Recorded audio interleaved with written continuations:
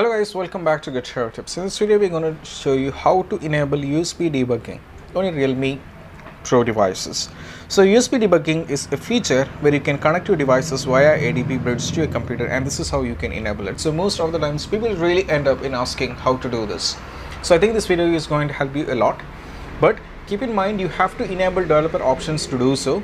I'll be providing the link in the description regarding how to enable developer options in Realme devices. So once after that, you have to go to settings first, right?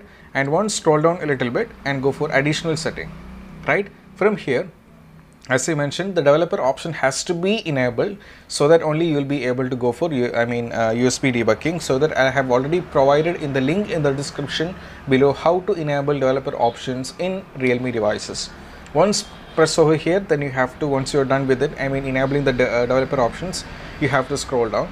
So as you can see, there are many like OME unlock, many other sections are there, like enable Bluetooth, HCI, Snoop lock, keep screen on while charging, do not lock use screen.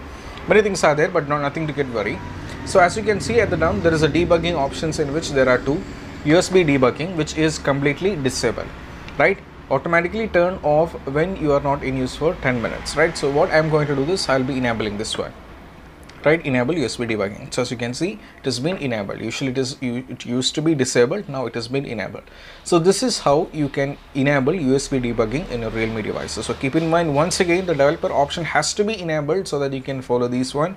We'll be providing the link in the descriptions below, and just kindly have a look at it if you don't know how to enable the developer option in the Realme devices, and also kindly look this video so that you can, this will help you to how to enable USB debugging.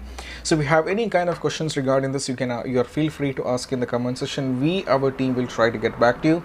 Don't forget to subscribe and click on the bell icon for further notification. This is Shahin signing off from Get Tips.